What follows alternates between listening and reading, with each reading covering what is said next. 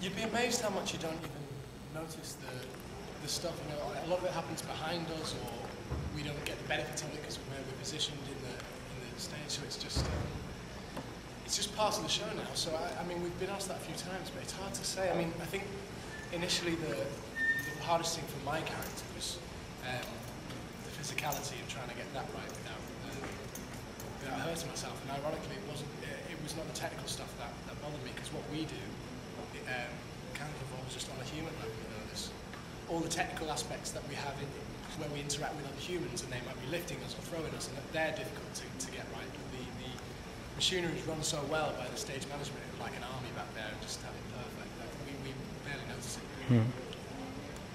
I would say also that to some degree each of us had to, I'll only speak for myself, but I know it's true on some level for the rest of them too, combat the feeling of needing to live up to the actors who did it in the film.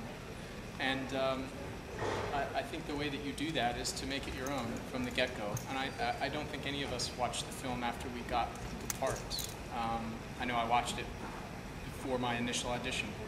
I haven't seen it since, and that's not that's not out of spite or cockiness or anything. It's just because at a certain point you have to decide to make it your own and trust that you have enough to bring your own artistry to bear on the story.